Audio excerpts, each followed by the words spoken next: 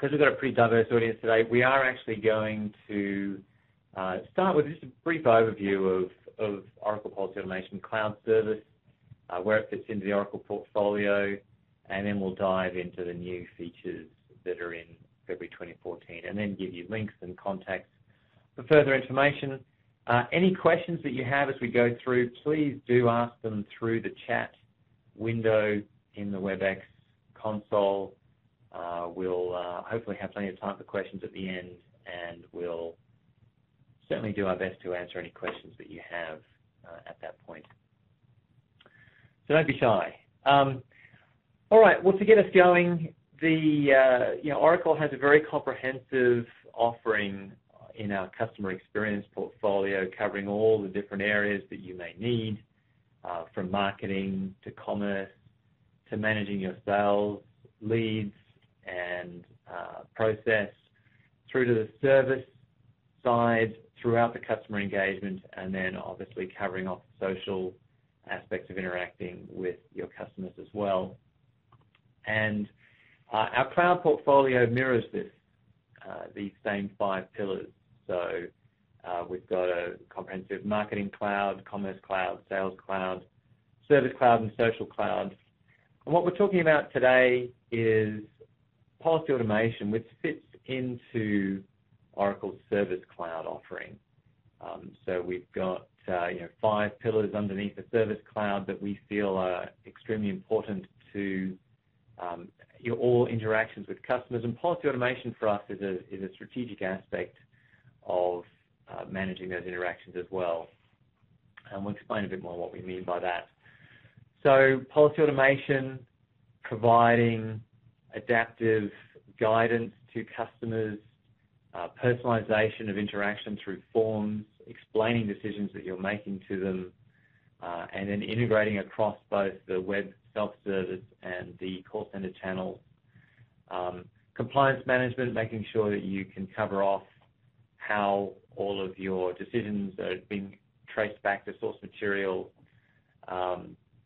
report on how you're changing your policies over time, auditable decisions, et cetera, et cetera.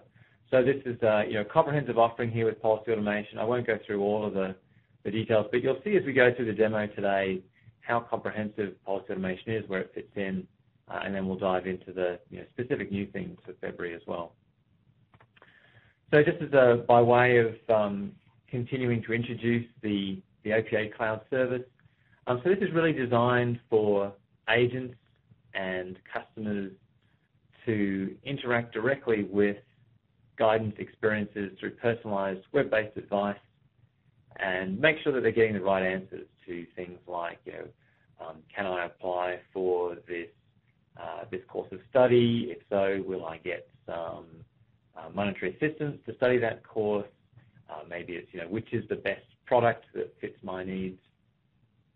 And this is enabled through the modeling experience we provide, where the policy experts that understand those policies best can model them in Microsoft Office, in Microsoft Word, in Microsoft Excel, and do so in a very business-friendly way in tools that they're very comfortable with, and make it easy to develop those end-user interactive experiences without needing to be a developer or a programmer, but still making sure they've got that very clear understanding of the logic as the policies change and as they're updated.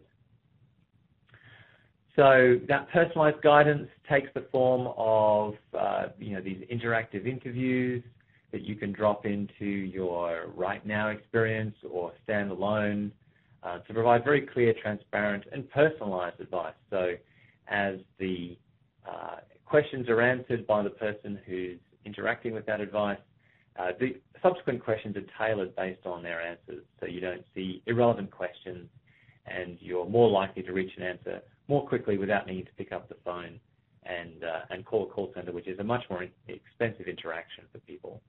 And then at the end of that, you can provide documents that detail the reasons for those decisions in a very rich form.